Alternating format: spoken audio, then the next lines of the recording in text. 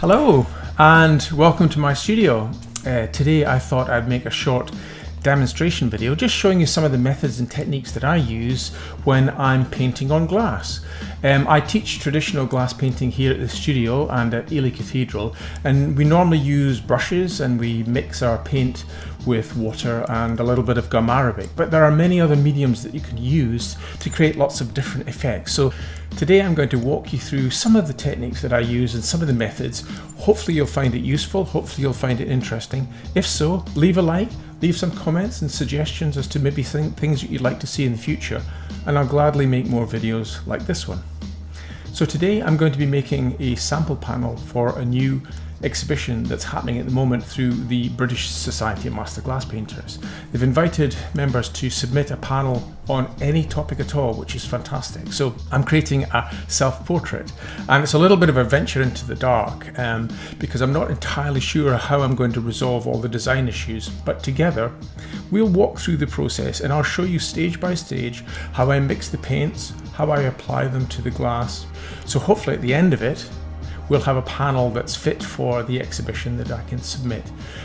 I'll be using a dipping pen and I'll be using oils to mix with the pigment, so specifically clove oil and lavender oil, and I'll just show you the way that I prepare the pigment in order to work with a dipping pen, and I'll use some other techniques as well to create different effects. I certainly like to see how other glass artists work, and I always find it helpful in picking up tips and tricks to see their methods, so hopefully you too will find this of interest. So without any further ado, let's get into making a sample panel. We will need a mixing palette. I usually use a glass palette with some stoppers underneath, our trusted palette knife of course. The paint that we're using today is Rouge paint, which is fantastic. Tracing black, an American paint, really nice to work with. The main medium for mixing is clove oil, but also we'll be adding a little bit of lavender oil. This is personal preference, but I like to add a little bit of lavender oil to it. A kilner jar or an equivalent jar that's airtight is really useful as well, together with your dipping pen of choice. So don't forget a couple of pipettes as well for mixing the oils together. You don't want the same pipette for different oils. So you'd mix your paint in the same way that you'd mix with water, grinding it very carefully of course. Even although the Rouge paints are particularly well made, you still have to grind them for a good 5 minutes before you can put them into the jar. To this we'll then add our oil. I'm adding approximately twice as much clove oil as I am lavender oil, using different pipettes of course so that they don't contaminate both the containers of oil. Once we've got a reasonable amount of oil in, we mix and we mix until everything is well mixed in, and then you leave it for 24 hours. Don't use the pigment until it's sat for 24 hours. Okay, now we're ready to experiment with the consistency of it. After giving it a good mix again, we're just going to test the pigment. So generally speaking, you should be able to get 4 or 5 lengths out of a dip into the pigment. As you can see here, it's working particularly well. We need to make sure that the pigment is strong and that it's consistent. Too much oil and it'll become a little bit too watery, and too little oil it'll become too thick. So also just fill in some of the areas with larger areas of pigment and let that sit for a few minutes, because if there's too much oil, what you tend to find is the pigment draws into the center and doesn't have a nice dense finish. But that appears to be all working well, so we're ready to start actually drawing with it. And again, mixing the pigment really well, it does tend to settle after a while, so you just have to sort of generally keep mixing the pigment. So you would draw on glass in exactly the same way that you would draw with paper, and you would just be as casual and as free in drawing on glass as you would be with drawing in paper. It's a lovely way to actually work. It's very precise, it's very controlled, and it's really easy to sort of create effects that you want. Once you're happy with what you've painted, it goes into the kiln and gets fired in the normal way. So then we're ready to develop some shading. So I want to go over some shading techniques with you. Just a couple of little ways of adding interesting effects to spice up some painting techniques. This is not something you would use normally with conservation work, but certainly with new work, this is a good method. So applying a thin wash to the surface of the glass, then using a badger brush, we badger the pigment until it's nice and even. And then you can apply a little bit of water to it. Water is a great medium for creating certain effects such as this.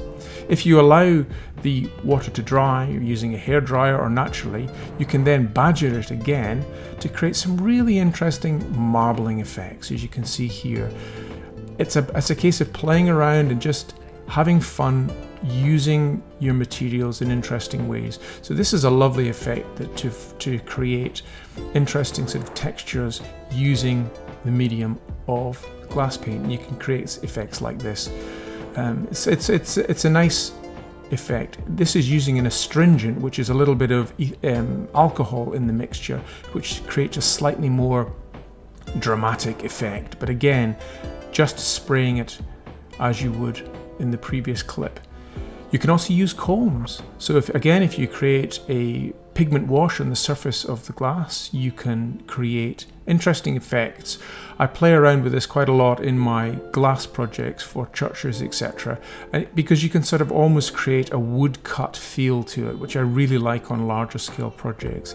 It's a really nice method, and it again can augment what you're creating, so you can use it as part of your other techniques like this to sort of add another layer of density and flavor to the piece.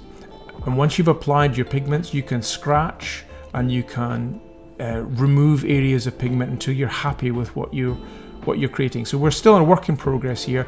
I'm playing around with how to add color to it. I'm not entirely sure what the best method is, so I kind of settled on just using small pieces of tiles of glass, almost like a mosaic. I wanted to create something which didn't have too much lead line. I wanted to create a lightness of touch because the actual painting is quite dense, it's quite dark as a self-portrait. So I wanted to add color to it without having lead lines, etc. And I feel that this is the way forward. So I'm going to create almost like a little double glazed unit with a semi-opalescent glass behind. As you can see here, I'm attaching it all together, dry glazed in place with opalescent glass behind, and all these little pieces of coloured glass together held in place with lead round the outside, which will hopefully hold everything in place.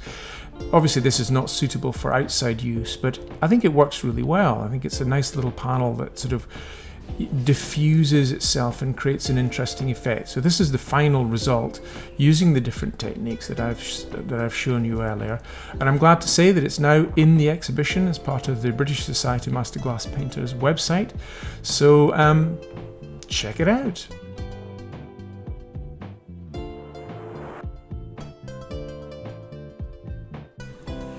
So thanks again for staying to the end of this video. Hopefully you enjoyed it, and if you want to see more videos like this, please let me know in the comments below.